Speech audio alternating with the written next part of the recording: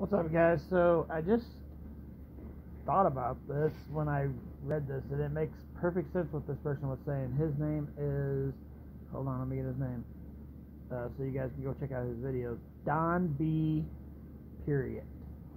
Don, D-O-N space, the letter B in capital, and then a period. Definitely go check this guy out. He's got some pretty cool information.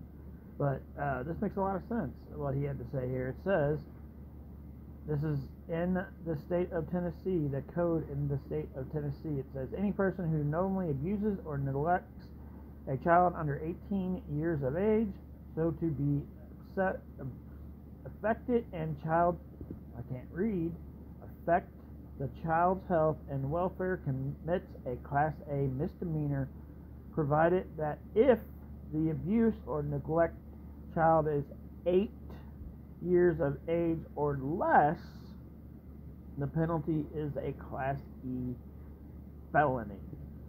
So, they were coming to get the kids. The DFS, or whatever it is called over in Tennessee. But they were coming to get all 4 kids on the day that Summers disappeared. Like, they knew they were coming to get the kids on the day that Summers disappeared.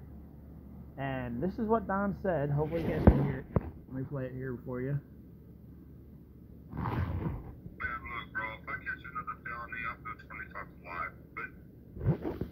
So, you heard that Don said, if I catch another felony, I'm doing 25 to life. So, this Class E felony would have gave him probably a life sentence. Because, what is the guy, like 50-something, 60-something? I don't know. He might even be in his 40s. I don't really care. To me, he's a joke.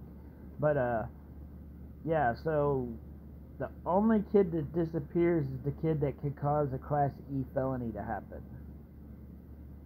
Yeah, that one disappears. Because, what? Don doesn't want to go to jail 25 to life? Crazy. Crazy, crazy, crazy.